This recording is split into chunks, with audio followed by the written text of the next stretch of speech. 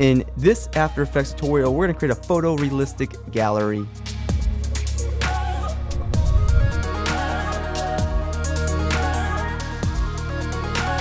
Hey, what's going on, internet? Josh Noel from SonduckFilm. So we got some photos, we got a gallery. Let's go into our new composition here, 1920 by 1080. I already have a photo in here. Just go ahead and drop in any photo of your choice. Let's go up to Layer, New, Solid, and we'll just call this one maybe just Card. I don't know why, but make sure it's set to white and make sure it's comp size. Click OK and put it underneath our photo layer. And then let's just duplicate our card layer by going up to Edit, Duplicate. And let's go up to Layer, Solid Settings, and let's just set this to like a darker shade of gray here. And click New. And then let's go ahead and turn off our photo layer for now. And let's hit S on the keyboard for Card 2 to bring up the scale. And let's scale this down. So we want to keep the sides, completely, congruent. So let's go ahead and break the chain here for scale and just decrease the Y value just by a touch until it's kind of like exactly the same, width and height all around like that. All right, and that's pretty decent. And then let's turn our picture right back on. And what we want to do is just make sure that this picture is large enough to cover up this, gray layer here. So let's go ahead and just increase the scale, and that should be okay. And then let's make sure you go to the track matte. If you don't see track matte, toggle switches and modes until you see it. And go ahead and put this layer, the picture underneath the card 2 layer, and set the track matte to alpha matte. So every time we swap in a new picture, we want to make sure that the picture is alpha matte underneath our card 2 layer. And what's great about this, we can scale this up and reposition. It's always going to keep that shape as long as it's the full width of the square. But that was looking pretty good. And then let's go ahead and come here, select all of our layers, go up to Layer, Pre-Compose, and we'll just call this one Photo 1. Okay. So if we want to create some more photos now, let's go to our project folder here, and let's select Photo 1 and go up to Edit, Duplicate. And now it's its own independent composition. We can double click this composition, and I can go to my images over here. I can select another image. Maybe I'll do this wedding photo here. And all I have to do here, if you had the same resolution, what you can do is make sure that the picture in your timeline down here is selected, and hold down Alt on your keyboard and drag in your new image right on top of it, and it'll automatically swap it out. So you can go ahead and go through this process several times, create maybe at least 4 different photo slides, and I'll be right back once we have 4 created. So I've created 2 more photo compositions, and let's go back to our main tutorial composition, and let's drag in all 3 of these other 3 photo comps, or rest of the photo comps that we've created. And now we can come here, toggle switches and modes, and make these 3D layers. So our top photo here is going to be our dominant photo in the gallery. So let's go ahead and turn off the other 3 photos for now. Let's hit P on our keyboard for position, and maybe we can scale down the Z position by a touch. Maybe hit R on our keyboard for the rotation properties, and we can kind of like come here and kind of just like rotate it by a touch. So it's going to look like it's in 3D space a little bit, and it's going to look pretty nice. Go ahead and just adjust whatever you want. And then maybe turn on photo 2. Hit P on our keyboard, bring that back into Z space by hitting this, third parameter right here, if you can't see that, by the way. And we can go put it all the way back here, maybe position the X and Y values here and put it like in a very, strategic place. Maybe I'll put it back over here. We can also play with the rotation properties by a little bit,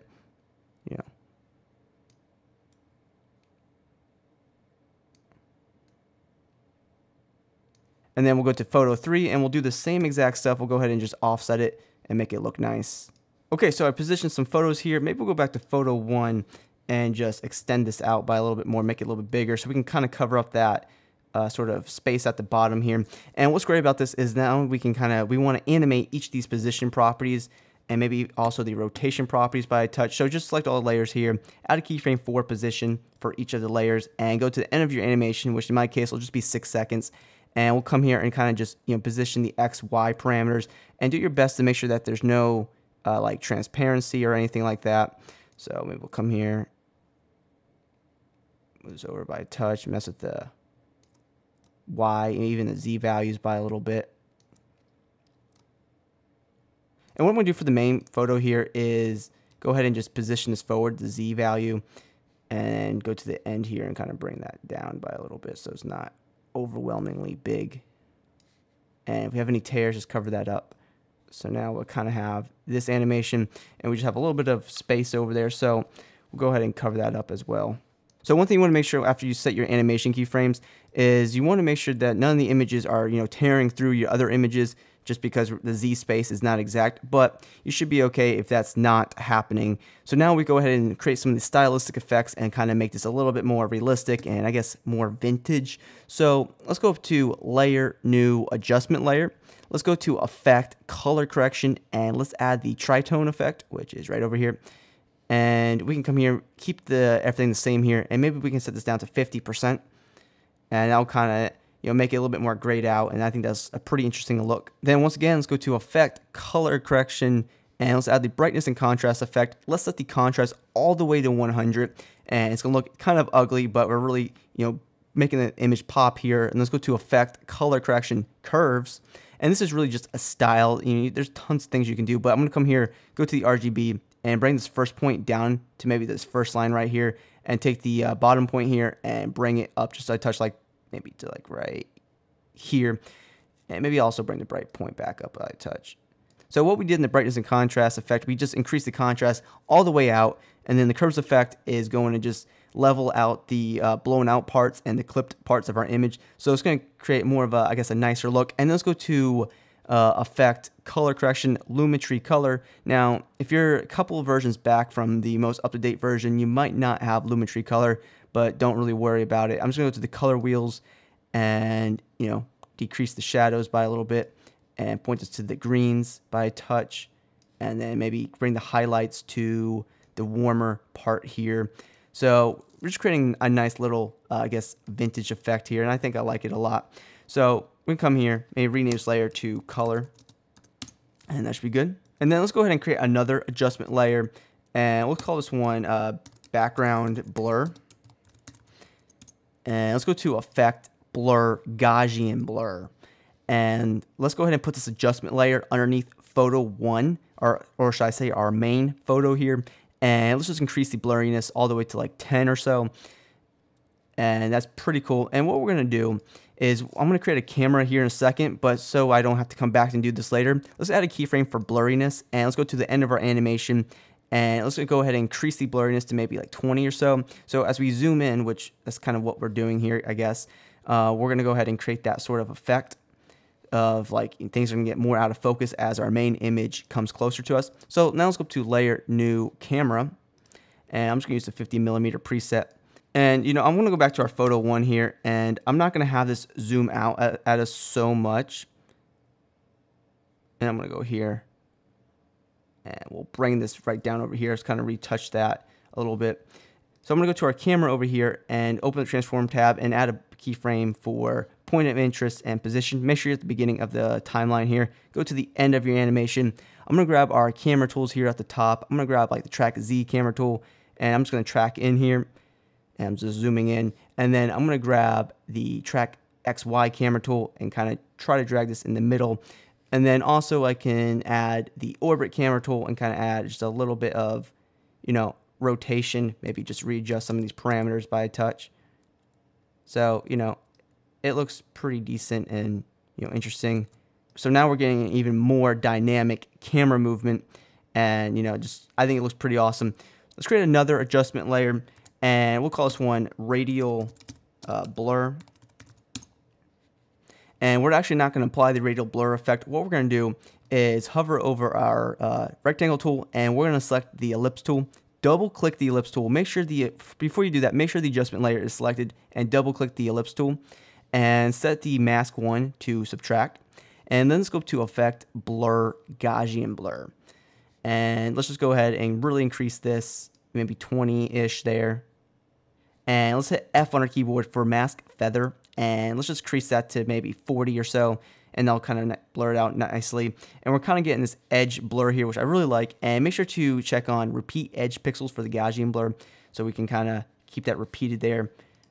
And I think that's pretty interesting. So we're kind of getting more focus onto the center of the image, and these background photos are just there for display. So we have our gallery design, and it's looking pretty nice, but we can add some more stuff to this. We can really spice this up and make it look like we did a lot more work than we actually did.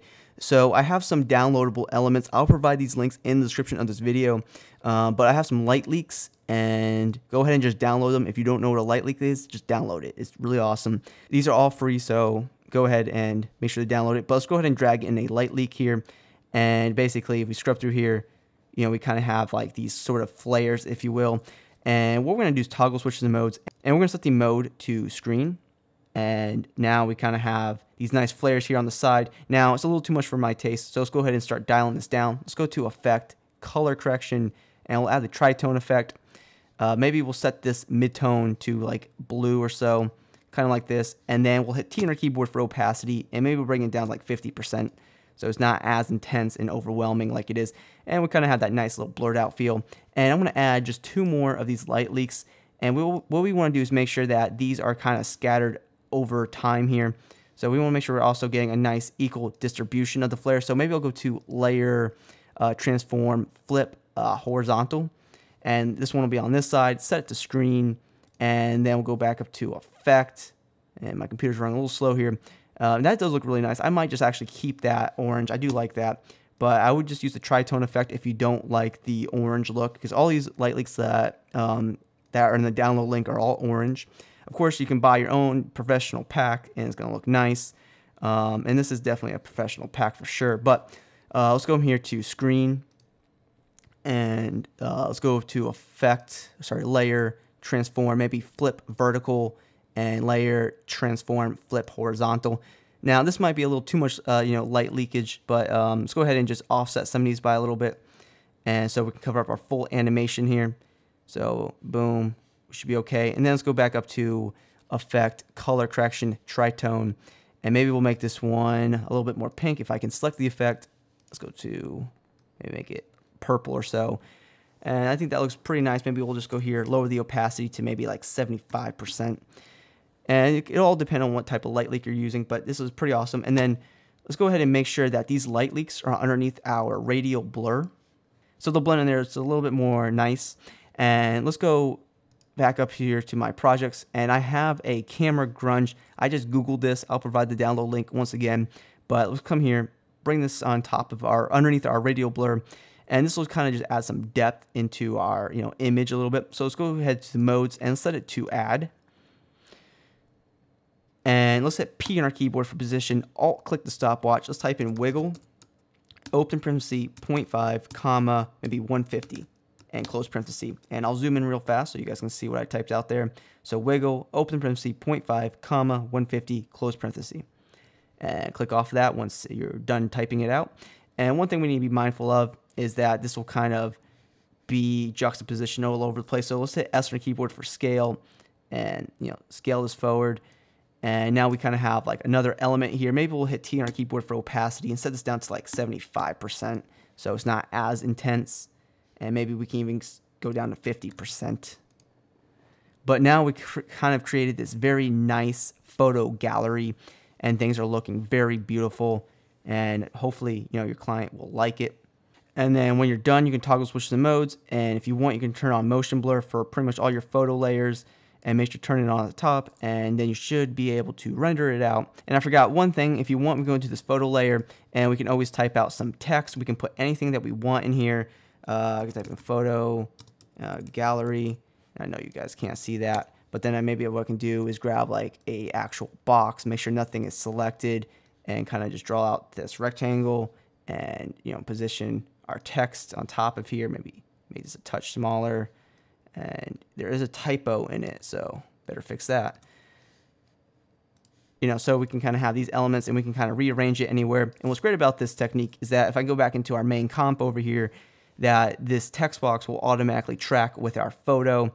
So if you want to say something kind of romantic or something the family would like, you can go ahead and do that, or whatever your client, maybe a logo. You do whatever you want, and it will automatically be tracked, and it will blend in with our footage. So I think that's really interesting, and if you were following along with this tutorial, this is what you should have gotten. And I know this is my original design, but it's pretty much all the same stuff. So Hope you guys did enjoy this video. If you did, please drop a like and subscribe to the channel for more After Effects tutorials just like this. And please be sure to hit me up on my social media networks. Those links are in the description of this video. And as always, thank you guys so much for watching this video, and I hope you have a good day.